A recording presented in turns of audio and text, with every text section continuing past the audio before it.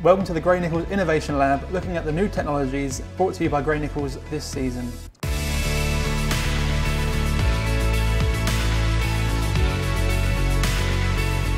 I'm here today with Paul Jenkins, product designer from Gray-Nicolls, and we're going to talk about the new Glide Guard technology.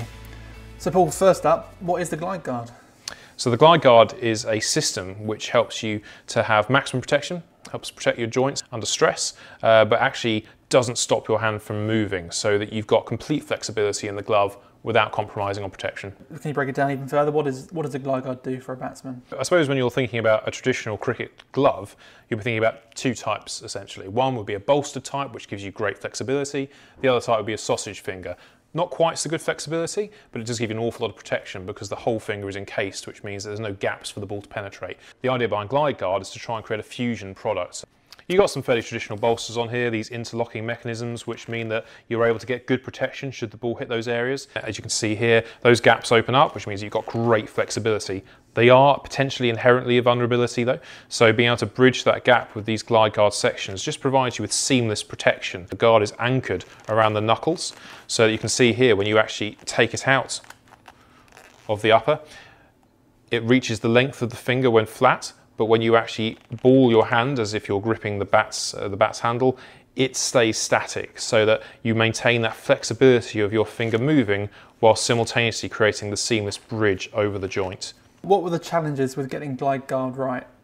I suppose one of the fundamental challenges is actually doing something new. I think that when you're dealing with production of cricketing softs, or any equipment for that matter, you're dealing with a very traditional industry. You're dealing with some fairly predefined expectations about what to expect from some protection. So when you're actually putting something together which looks a bit different, performs slightly different, then potentially you've got to break down some of those barriers and start a conversation about why this is going to benefit you. And who would you say the Glide Guard would benefit most? Club players, professionals, or just everyone playing cricket?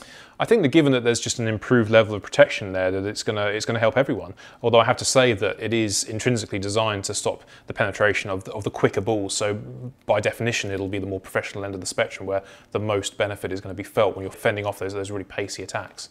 In the industry, was there a need for this new technology? It's possible for people to think that sometimes changes that we make to our equipment is arbitrary. It couldn't be further from the truth. Basically, in this situation, what we're trying to do is improve performance and improve safety simultaneously. If you're improving safety, that can sometimes mean that you're adding weight, you're adding volume, you're adding something which is going to bog you down and actually might make you more at risk because you're unable to play in a natural way. But I would say that the beauty of this system and the whole intention behind the design philosophy is to make sure that you get maximum feel, maximum flexibility without any compromise whatsoever on protection. Glide Guard's available in the new Powerbow Inferno glove, available on the website from November.